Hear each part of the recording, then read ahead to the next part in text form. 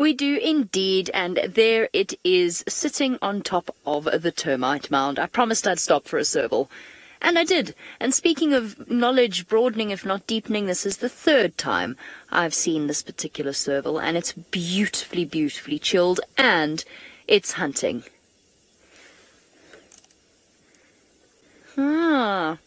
Jared in final control.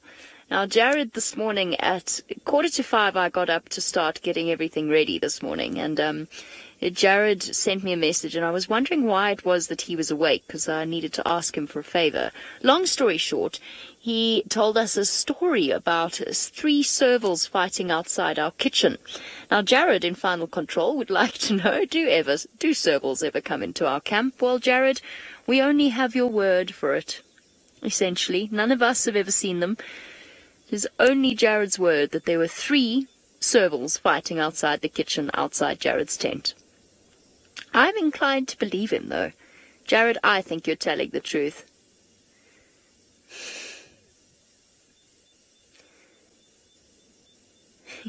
Now, Kirsty, did you say that was you that thinks that?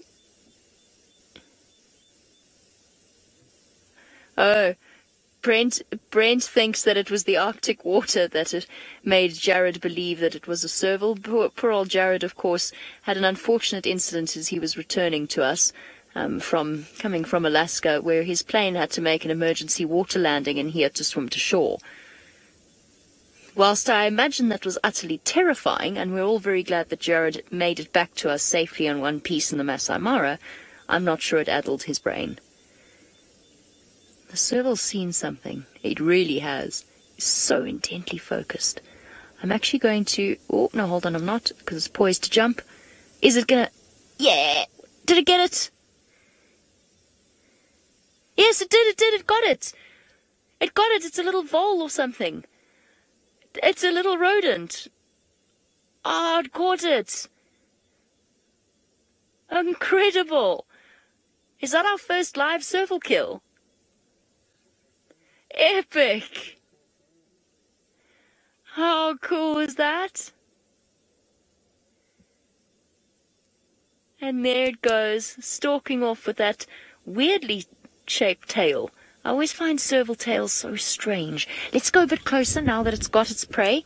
I just want to make sure that it is relaxed with us. It always has been in the times that I've seen it, but let's get us a little closer. Nice, Manu! Lion fight and a serval kill. Can you come out on drive with me more often?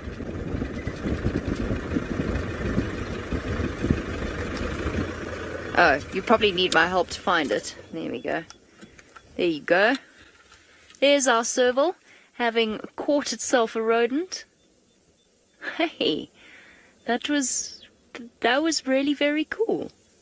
That was the first time I've ever seen that. Aren't they beautiful cats? About sort of double the size of your average house cat in terms of height. Your average house cat, not one of those giant things. And really kind of like a cheetah in miniature.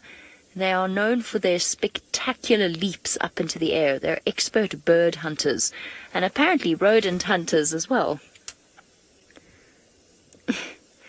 Pickle Green, you say serval 1, lion 0. Yes, well, the serval didn't mess about for too long, did she? I think it's a she. It jumped right on in there, whereas our lionesses dilly-dallied. What's the word I'm looking for? Oh my goodness, sorry. Tired.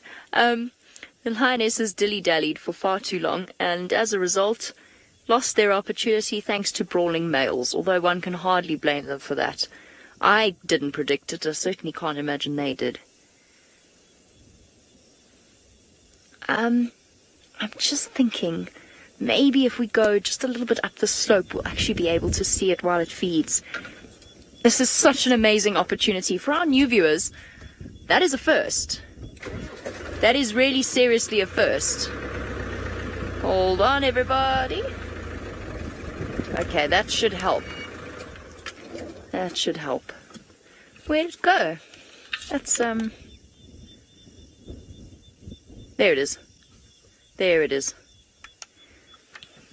Okay, so it hasn't helped that much, but it was definitely worth it. So, I promised I'd stop for a Serval, and boy am I glad I did, even if it means that we get utterly soaked on our way home, which I don't think we will.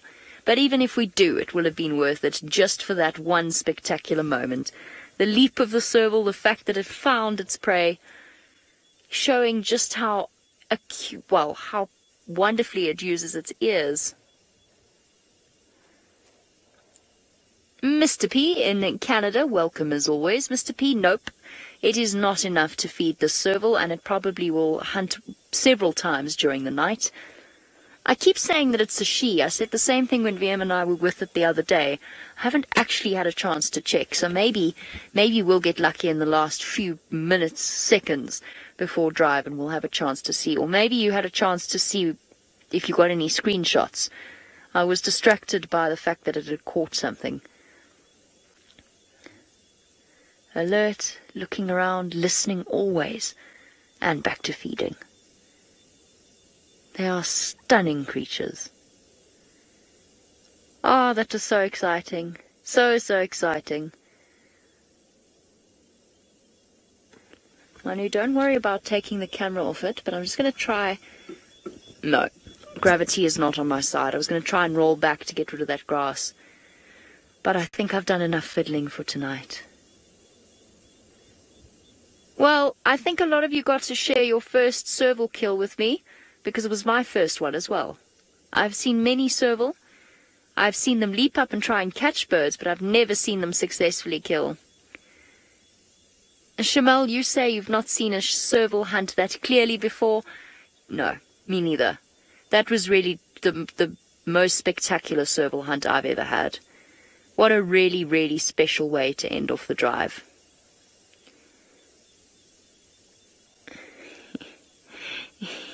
CJ, you never used to say the word epic until you started watching Safari Live. Well, CJ, that's because it's the most epic thing in the world. Ever. But then I'm biased, aren't I? Right, on that profound note, it is time for us to say goodnight and goodbye to all. A big thank you to Manu for his wonderful camera work.